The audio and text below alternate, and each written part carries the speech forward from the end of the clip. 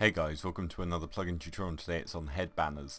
So this is a really awesome plugin which allows you to, as the name would suggest, have banners on top of your head.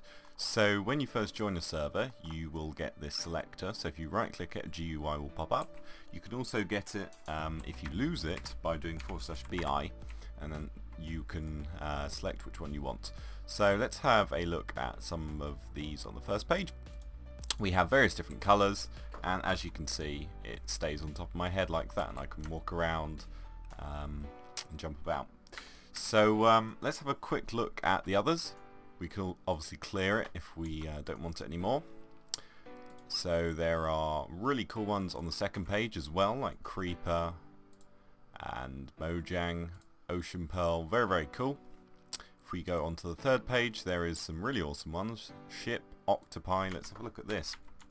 And there we go, it's an octopus on the banner. And we can get the Pokeball one, which is very appropriate as my video yesterday was on a cool Pokemon plugin.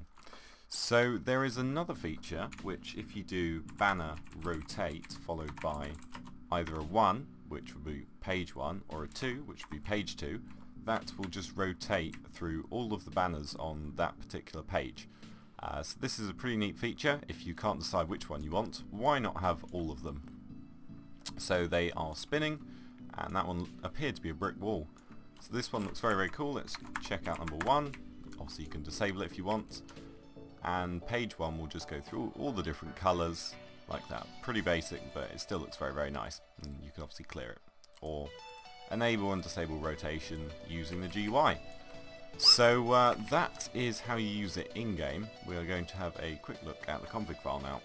So here we are in the head banner folder, and if we go into the single config.yml file, we can see what we can change. So up at the top we have the join item section. We can choose which slot it appears into, which is very useful if you have another plugin that gives you items when you join, such as custom join items. You wouldn't want them overlapping. You can even turn it off if you don't want that feature.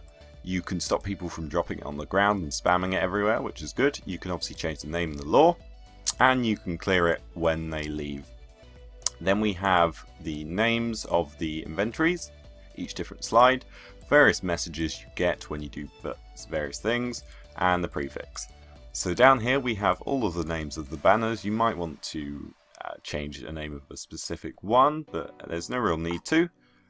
You don't need to edit any of this, but we can go all the way down to the bottom to see the buttons of the GUI and the worlds that it's enabled in. So you can change this. I like that the rotate name has lots of different colours in, which is pretty cool.